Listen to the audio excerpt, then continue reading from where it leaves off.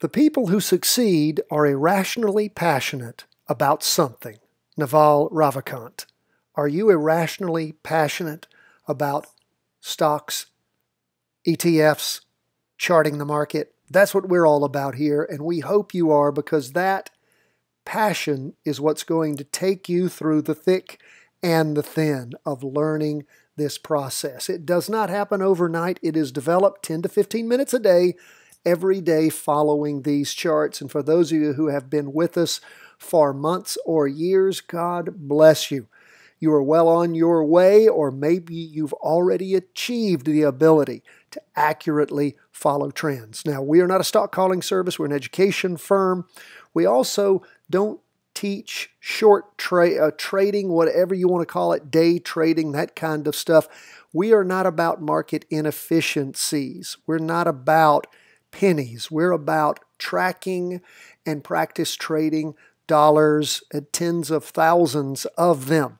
That is why we look for big trend changes. And when you look at the chart that you have before you, the S&P 500, when it rotated over going down at the close around the 307 mark, that was the last on the Friday where we had the weekly vertical crossover. We are now plumbing the depths of 218.26. Did you hear that? 218.26 versus 304. Let's go back there. 307.71. My friends, that is just short, about $10, $11 short of $100. Now, again, when you look at the percentage here, remember we have inverse funds that track the opposite of the way the underlying ETF is going. There is a simple short fund of the S&P 500, that's SH, and around that same time period, it has gone from somewhere around 25.19 all the way up to 33.30, 32.30. That's quite a gain. And again, all of that is available in your practice trade depending on how you acted, when you got in, and what you did. Now, we don't follow the inverse funds. We always follow the underlying fund, whether it's up or down. We got a great training that's at the YouTube channel on inverse funds, how to track markets when they crash. And we want you to look at that because it explains more about inverse funds and how they can work for you. There's a lot to know about them. They are repriced much more often the way that they work every day. They are repriced and it is different than your standard ETF. So inverse funds are priced differently and how they're calculated. So you can't stay in them for long terms, but you can sure use them in your practice trades along with options. And guess what? That options training is in your show notes today, one of 3. So over the next 2 days, including this one, there's 2 more on options, and I want you to have those. If you are a subscriber, and you need to be one, at chartingwealth.com, it is free to sign up. Go there, sign up. The first one is Options Made Simple, Part 1, how options work. It's really Part 3 where the juicy stuff is, but you need the 2 prior ones to understand where we're going. And again, if you're not signed up, go ahead and sign up. There'll be a link. If you get tomorrow's, which is of course going to be Part 2, there'll be a link to Part 1. I want you to take them in order. And then we'll be putting out Part 3. That will come out later in the week. So again, want you to have that important information. We see the S&P 500 down for the day 2.55%. NASDAQ was down just a little bit. Bonds and gold were up substantially. So let's talk about where we are. First day of the latest candle, big down candle on the weekly chart, lower low. We see things moving down. That is, again, nice to see. Why? Not that the market's crashing. We don't celebrate that, but that it's moving in the direction of our trend as our charts tell us. Okay, let's go to the 2-day chart. Look at that. We're hitting lower lows. Price percent oscillator going down. That derivative oscillator is still losing some momentum, so we pay attention to that. That's our leading indicator. It means that as far as the acceleration of the down movement, that is backing off a little bit. But again, it's plumbed so low. Still moving. If you look at the 2-day trend line and the weekly trend line, still heading down. Now do keep in mind this latest candle is just the first day of the latest 2-day candle. Still have Tuesday to get through before that candle will be fully drawn. And you can see were you watching this with us? Were you looking for things to bounce off the red signal line? That bounce, of course, we saw starting to happen on Friday afternoon when things switched from green to red on the derivative oscillator and the price percent oscillator started pulling away from the red signal line, accelerated on Monday, particularly Monday morning. So that's looking nice. How many of you practice traded that? You were watching for it, I know. And of course, we leave now the S&P 500 still in strong down moves, 2.55%. We're going to go to the NASDAQ 100, not as strong down, 0.14%. So again, not nearly the 2.55% that we saw down in the S&P 500. We do see the candle itself plumbing lower than the prior candle, and we see the wick on the bottom of that candle getting lower. Price percent oscillator still spiking down, derivative oscillator gaining downward momentum. So overall, that trend is still strongly down on the weekly. 2-day, again, we see the derivative oscillator continuing to lose momentum. Price percent oscillator still heading down, not at the same strong angle it had been earlier. So that is slowing down a little bit, and that's again showing us that the movement as far as the continued down motion is still going down, but slowing. That's why the derivative oscillator, the leading indicator, is backing off. But our lagging indicator, the price percent oscillator, which is our main indicator, still heading down. Price is still below that 2-day trend line, just barely, well below the weekly. We go to the 4-hour chart, and that's where we saw things cross over in the morning. And then, again, the solid green candle, it's a bit of a spinning top. It has a long wick on the bottom, a little one on top. That shows you a slowdown in the down movement. Nonetheless, the derivative oscillator in the afternoon did flip over. So we see that 4-hour chart pulling back a little bit on the price percent oscillator after it crossed over in the morning. But remember, your weekly and your 2-day are still strong down. So pay attention as to what's going on. We'll continue to watch and follow these. How many of you jumped in after that crossover going down in the morning? How many of you jumped in the afternoon?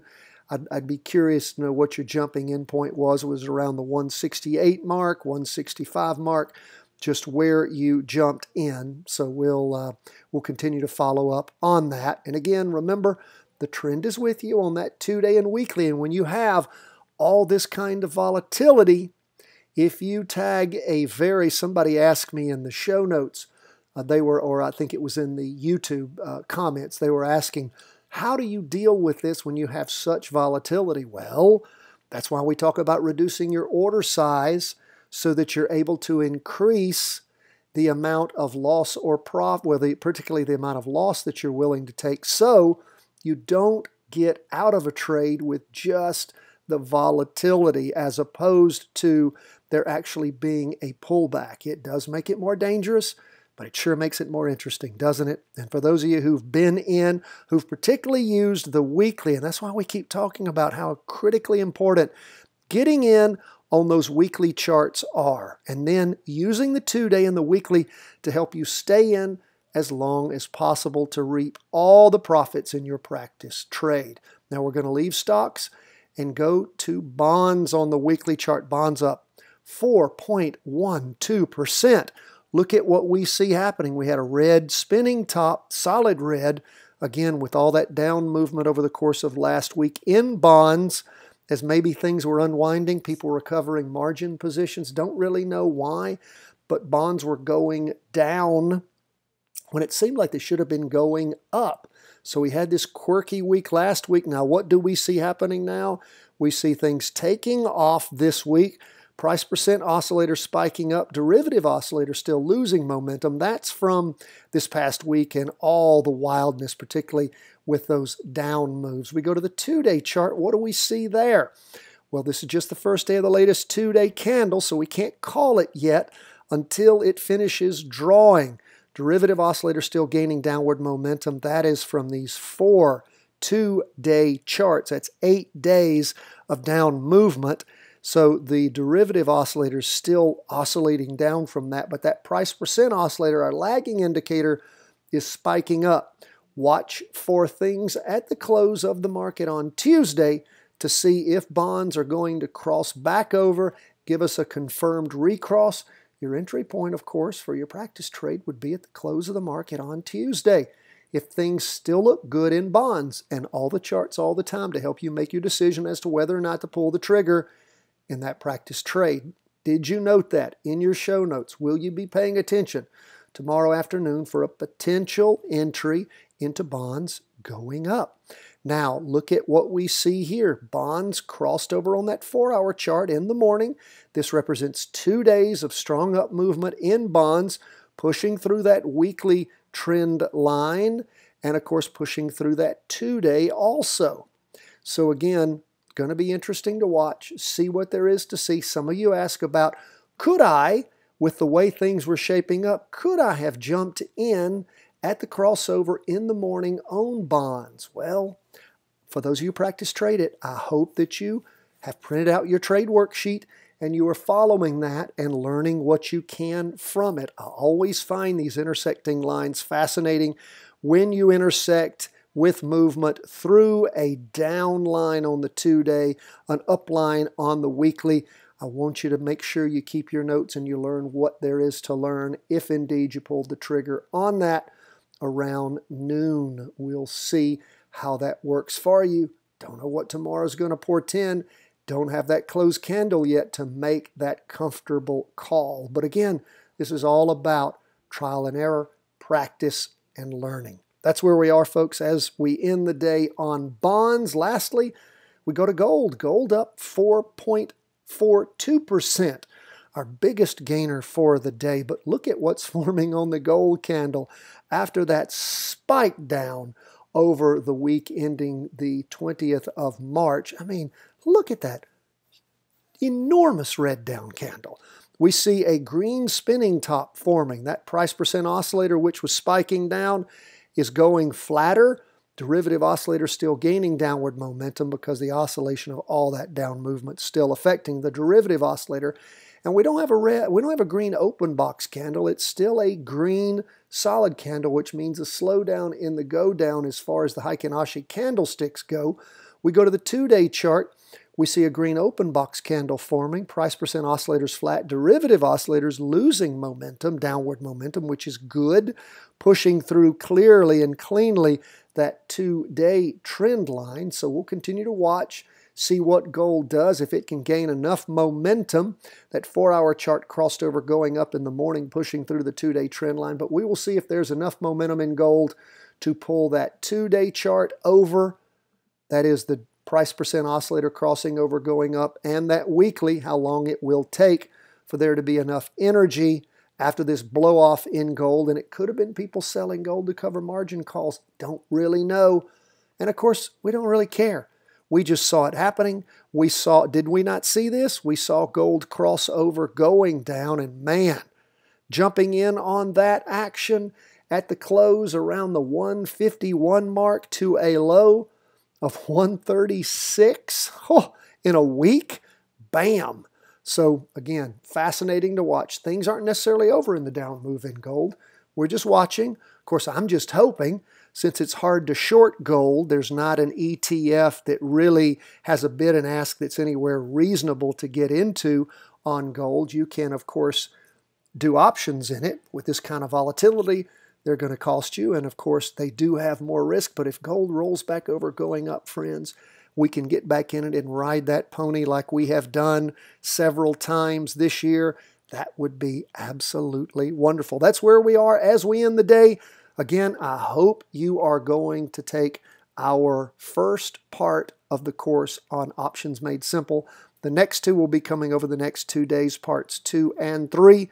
We love to hear from you. We love your comments in all of our sections, whether it's at the YouTube channel, whether it's at Facebook, or whether you email us, cw@chartingwealth.com. God bless. All the best from the whole team at Charting Wealth World headquarters.